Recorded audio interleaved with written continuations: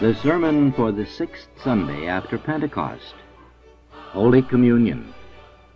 The bread which I will give is my flesh for the life of the world.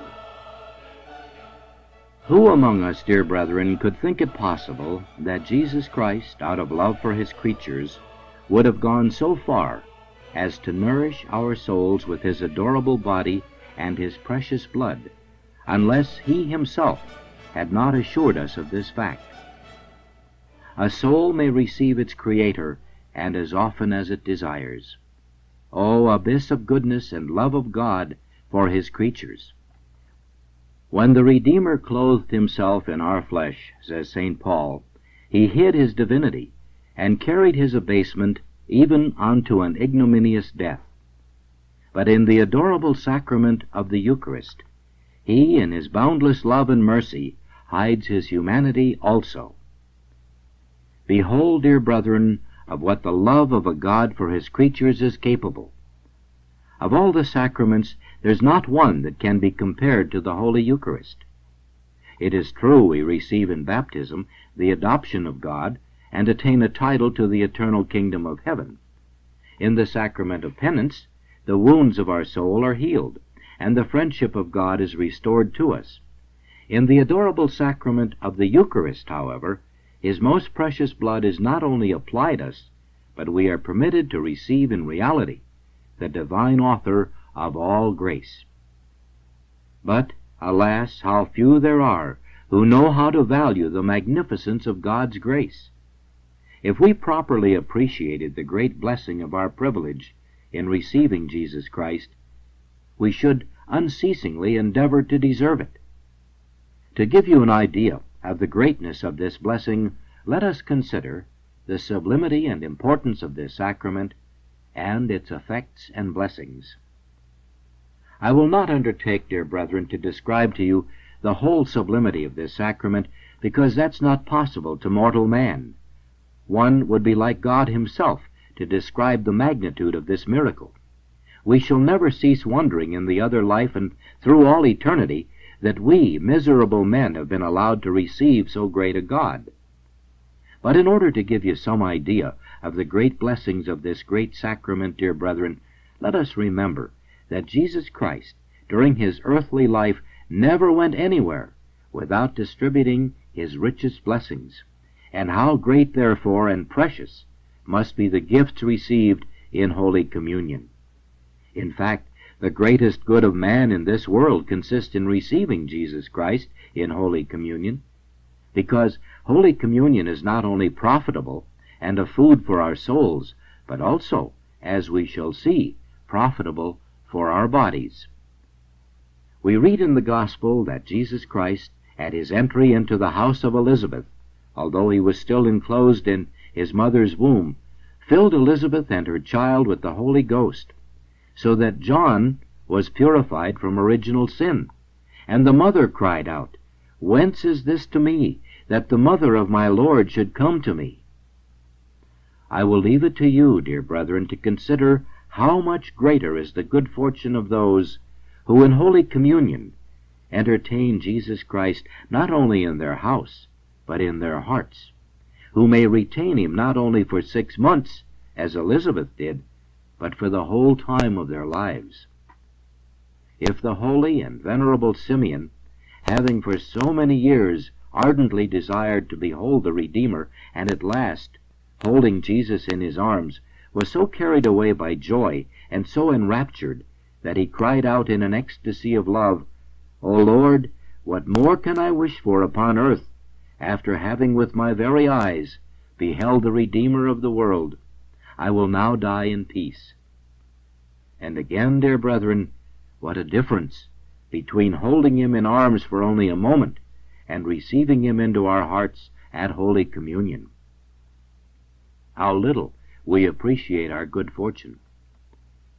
When Zacchaeus heard about Jesus Christ, he had a great desire to see him, and the great crowd preventing him from seeing, he climbed a tree, and the Lord saw him, and said to him, "Zacchaeus, come down, for today I will enter into thy house." He descended at once, and made the best preparation that he possibly could for the reception of the Redeemer.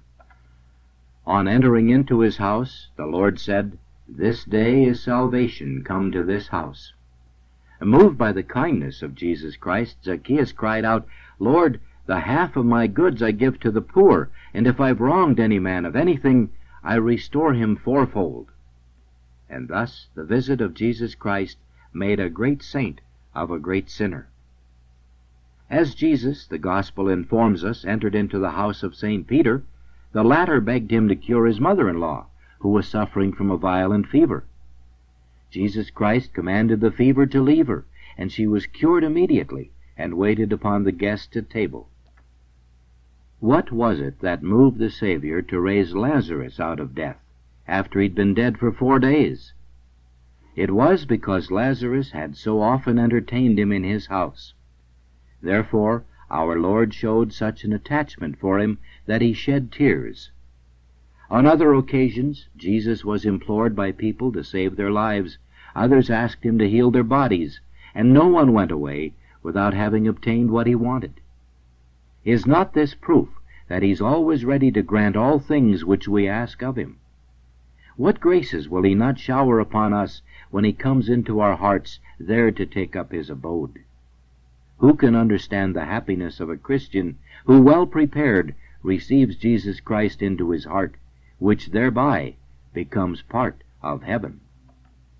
But you will ask, why is it that the greater number of Christians show so little appreciation for this happiness? How is it that many of them think little of it, and even mock those who often partake of it?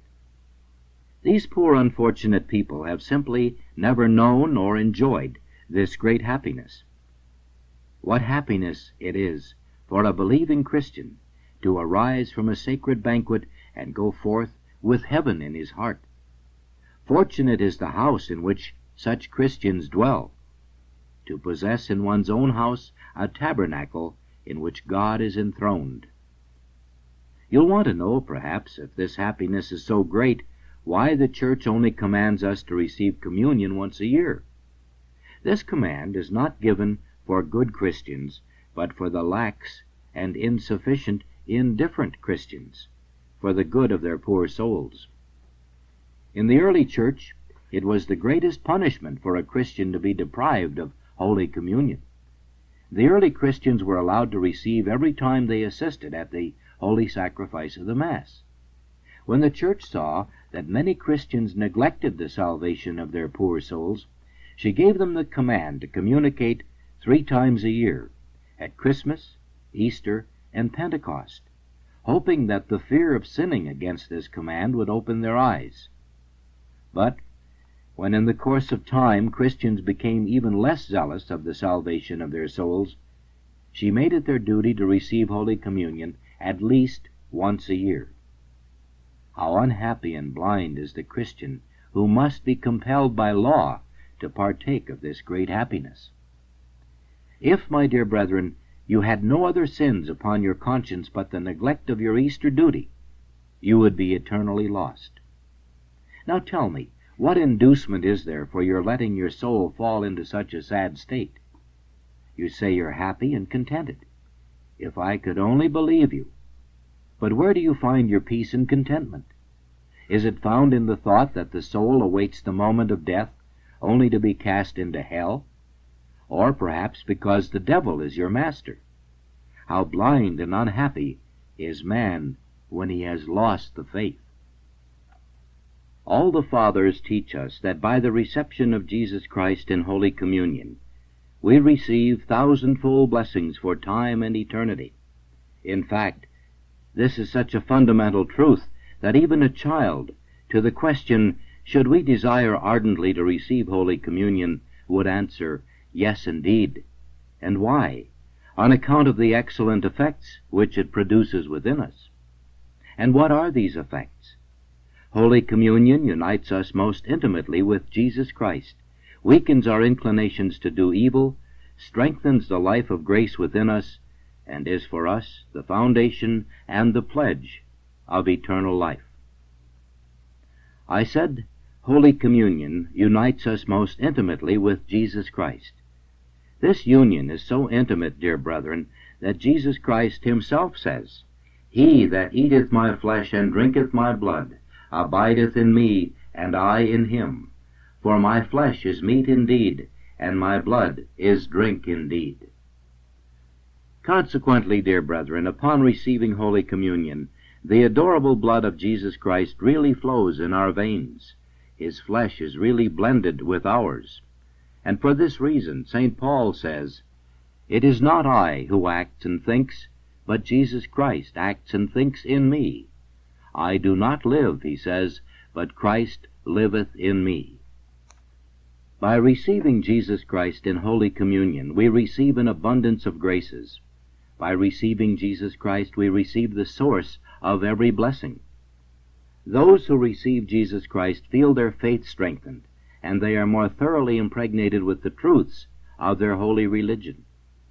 They realize more clearly the enormity and the danger of sin. The thought of judgment frightens them more.